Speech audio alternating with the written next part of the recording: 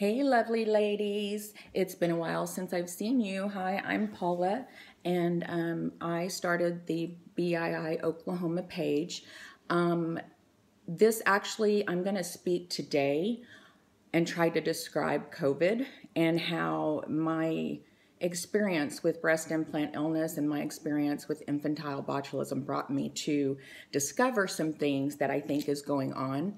I will let you know I have called the CDC, I have called the Oklahoma Medical Research, I have posted things to our governor, I have contacted our medical strategic doctor of Oklahoma, and I will tell you that there is just no organization of who knows what who's doing.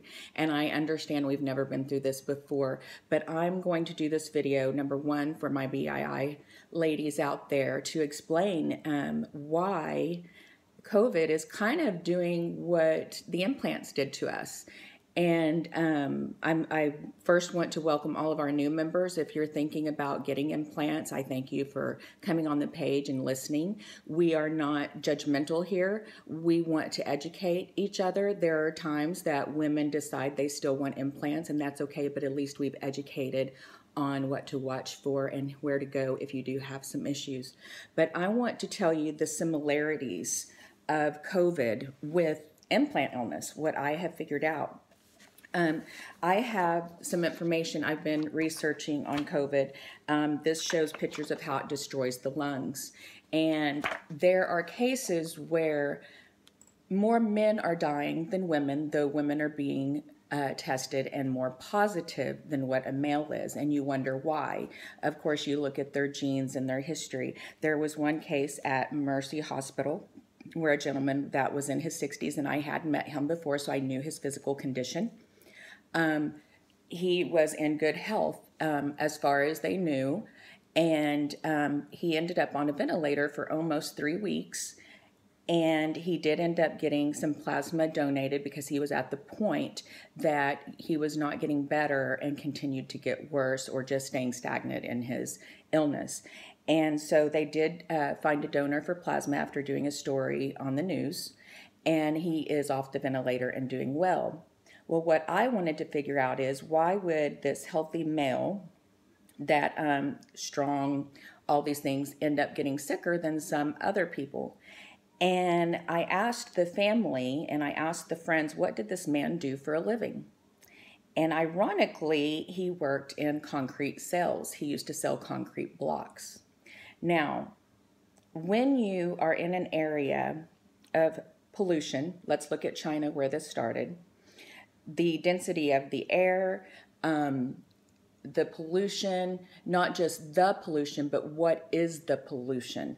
And so what I figured out is that there's also males that worked at airports that they did the baggage and all of that. What do they inhale? And also in the conditions that they're in, they inhale dust particles, all those things, but also fuel. And so they don't have a clean lung system to begin with. And these are just a few occupations. I have discussed this with my father that adopted me. He is in petroleum, and he supports this theory 110,000%. I'm going to show you why the lungs react the way they do and what I feel like, what I have found that I would love to start in Oklahoma with some doctors.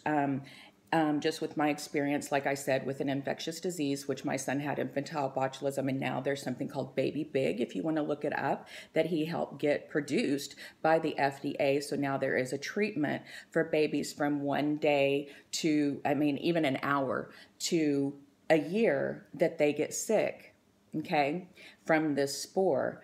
And I do have more information on that. I actually am trying to start a study to show, which the CDC just now, I've known this for 16 years, and they just now are putting out that they feel like there is a spore that causes SIDS, Well, there is, and it's called infantile botulism. I have done research with the coroner's office and saw who is most prone to get this infectious disease.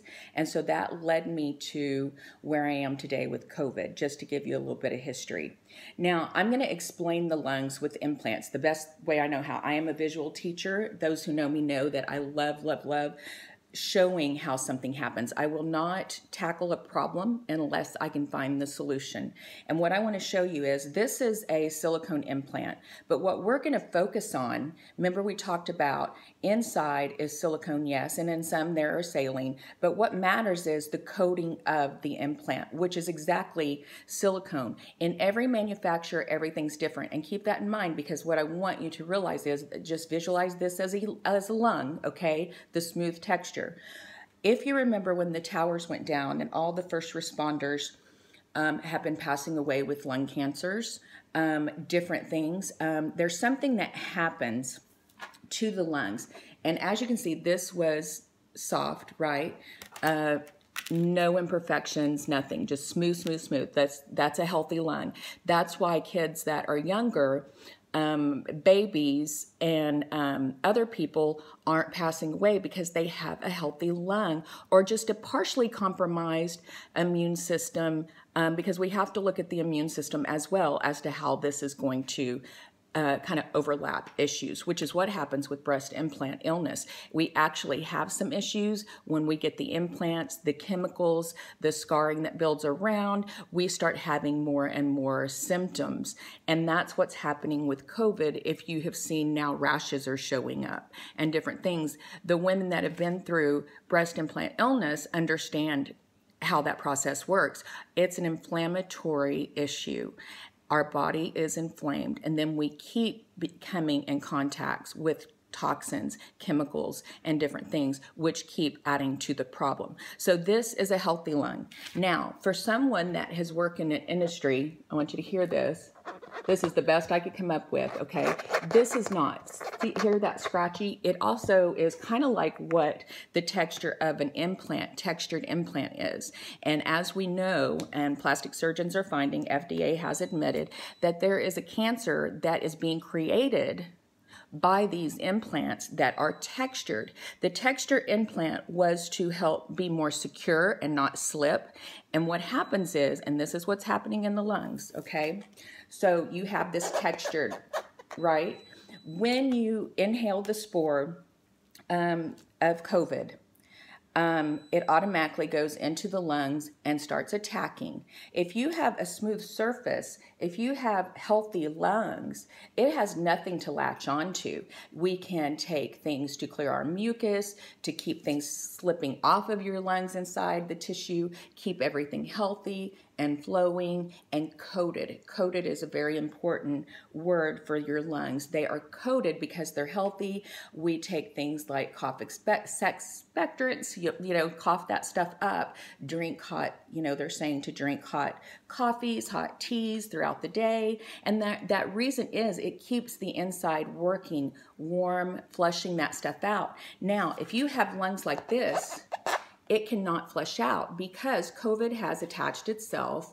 And the best way that I can explain this is if you are painting a fence and we see that there's ivy that grows on a fence and you can see the way it grows. If you have a panel that is smooth, right, the ivy cannot latch onto that, right? It skips it and goes on to where it can latch to.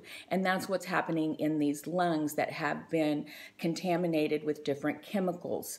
And when I say different chemicals, I mean like there is something that I looked up. I was thinking, what would the lungs look like in dust and particles? And so I looked up concrete lung, crystal lung, clay lung, and there is actually an illness. And what happens is people that work in industries with chemicals, they usually don't show their signs immediately. It takes 10 to 20 to 30 years before their lungs actually start showing, or it's probably not showing, but actually start giving issues and problems to that patient. And what happens is that it's just like with a silicone implant. If silicone leaks out, your body automatically, just like it did with an implant, it grows, when you put an implant in, picture this, it grows a capsule, a scarring around it. Our bodies are trying to protect us, okay? And so that protection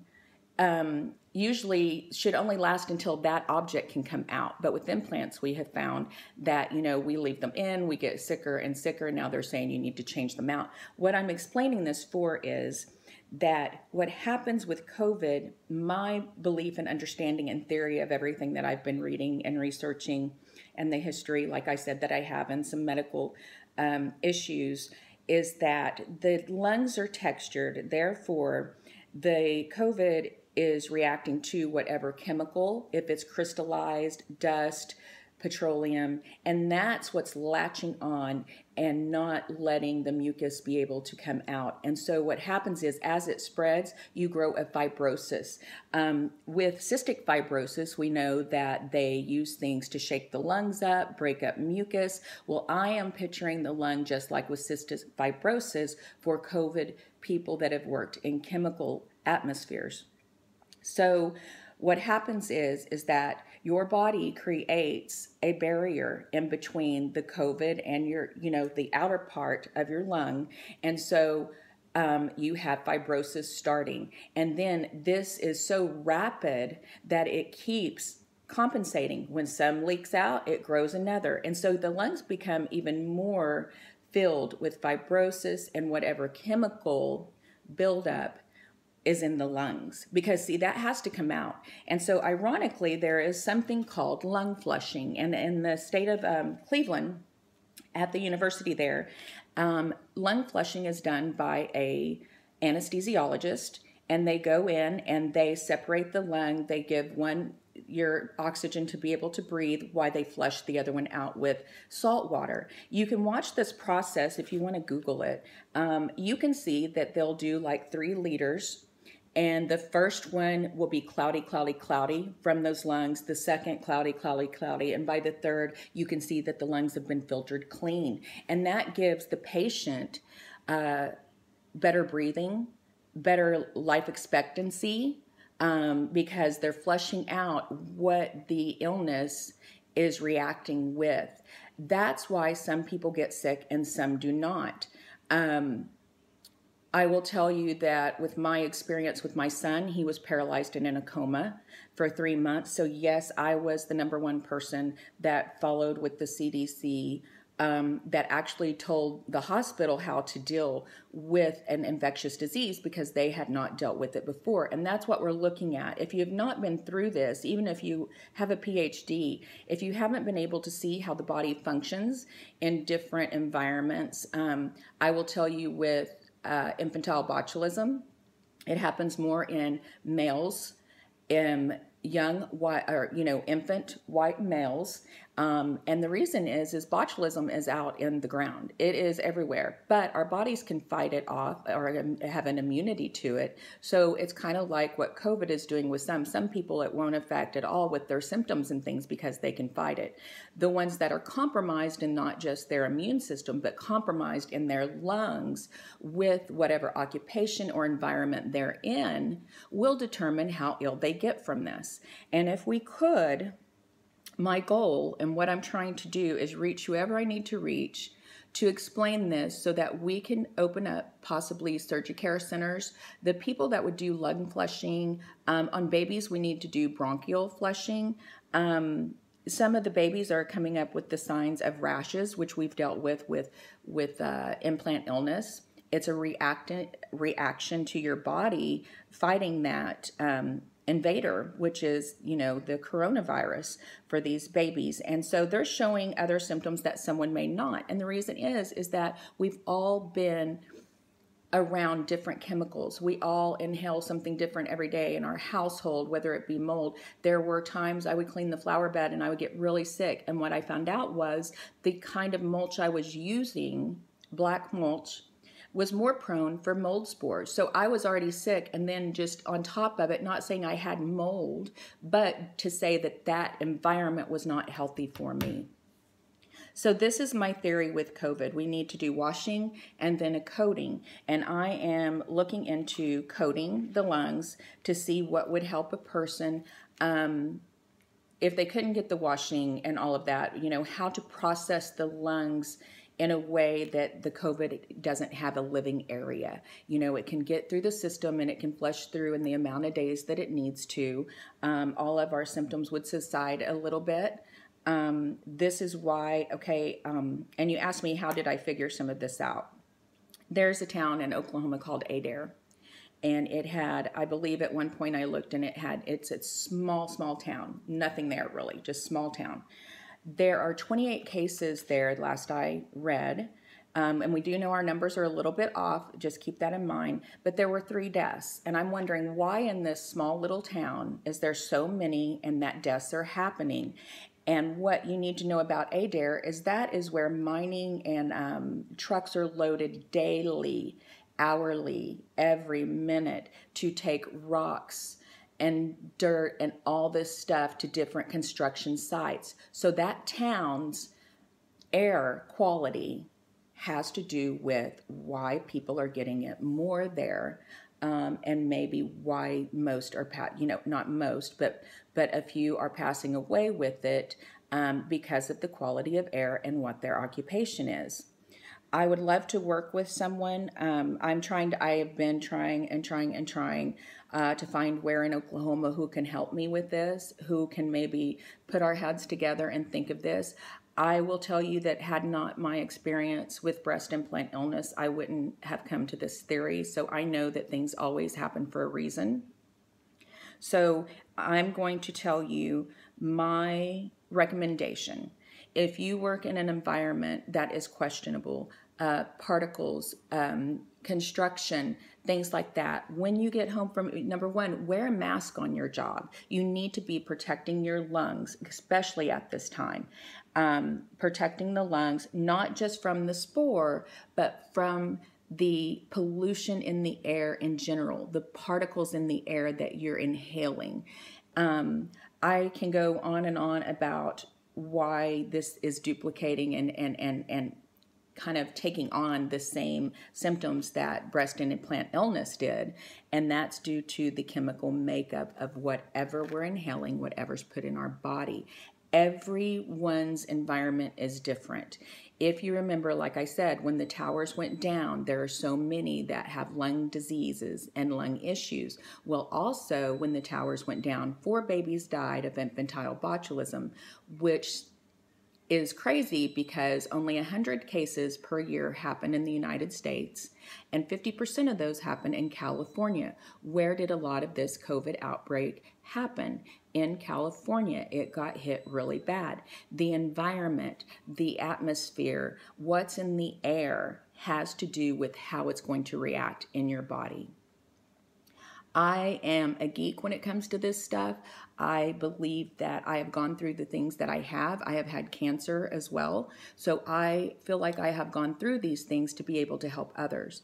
And those who know me, you can ask. I have a way of seeing the beginning and the end of something and then being able to slowly fill in the gaps with the way that I process things and think. And so I do understand that some are going, she's not a doctor. Why is she talking about this? Well, I will tell you, you can go to med school and sit in a room, but the best experience when it comes to things like this is going through it. And like I said, I dealt with infantile botulism. I do believe that SIDS cases, and I've been trying to prove that for a long time and need to reach the right people. And I believe this is now. Now is the time we need to start looking more in depth to our environment and what's happening. I think politically that's some of the issue. I'm not a genius, smart person or anything. I'm just a mom, a wife that has figured some things out, and I honestly believe that probably our government may know this, that it is the environment, it is what we're inhaling,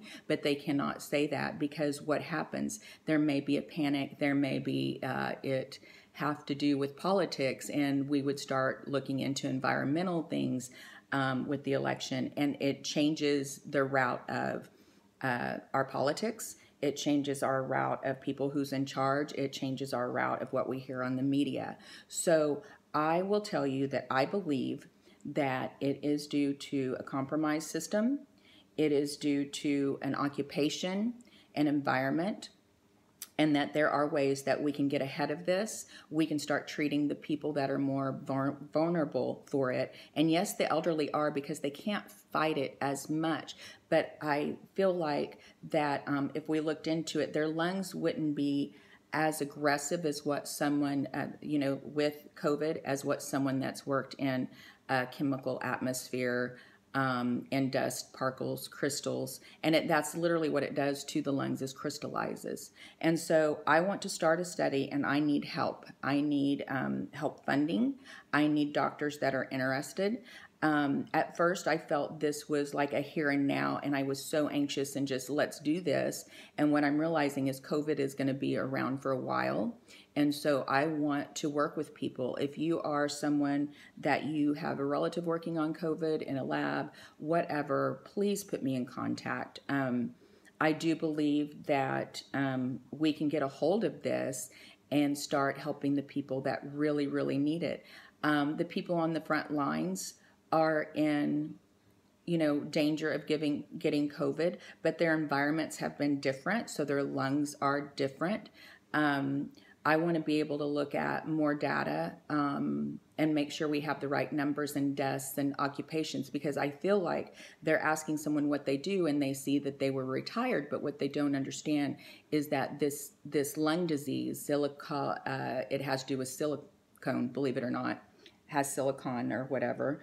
That has to affect the lungs so much that is making the difference with COVID. So we need to find ways to clean our lungs, to clean our environment, protect yourself with a mask, not just from COVID, but if you work in an industry where you are inhaling the pollution around you, if you are in construction, I see a lot of road construction going on right now, you need to be wearing a mask. Protect your lungs from COVID, but also from the minerals and particles that are causing people to get sicker.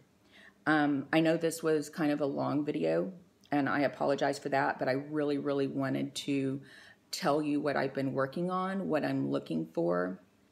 I am going to post this on my Breast Implant Illness Oklahoma page, but I'm also sharing it on my regular page. Please feel free to share this. I know it's a theory, but I have been working on this for a while. Believe it or not, a lot of things started in late September and October with me on this. There's been a process that has happened starting then that I was able to kind of come to the conclusion with the help from God, honestly, because I've been able to take my experiences and apply them in these situations. If you have any questions for me, feel free to DM me, private message me, whatever you need to do. I'm open to any theories and finding someone to work with on this. I feel like we can make a difference. We can start here in Oklahoma with working on some of these things. And I don't know, there may be doctors already doing this flushing and doing other things, but the more minds we have working on it, the better. We need to take qualification and experience into account.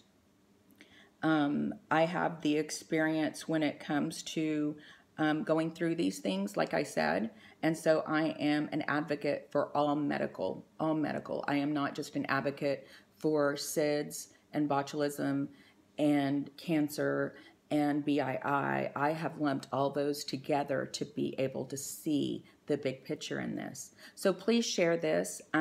Like I said, wear a mask, not just for the spore, not just for the mist of the virus, but you need to be doing it to protect from the environment in the air, the pollution that's getting in your lungs and causing more havoc. Please share this, like I said, and thank you for listening. To my BII women, I love you so much, and I am just praying for you to get healthy. And I want to thank you for trusting in me and listening to me. It encourages me daily to keep doing what I'm doing, and that is to help people. And so I want to thank you so much for listening, and please share. We need to get ahead of this COVID, and I feel like this is a good plan to start. It's a great plan to start. It is a start to something. Nothing we do is going to be taken lightly with this. We need to get a handle on it. So, like I said, I appreciate you guys so much. To my Flamingo sisters, we never stand alone, and I'm carrying that out to our COVID people out there that are positive. You never stand alone, and there's always somebody working on it, trying to help you. And I am one of those people. I pray every day about this, and I work a little bit on it every day. I try to stay balanced in my home life. I've written something that says, trying to save the world when you got a clean house, and that's what I'm doing. I'm still keeping my house clean, but trying to help. Once again, reach out to me. I want to help as many that I can, and hopefully there's someone out there that we can work together on this. As always, take care of you. Be safe.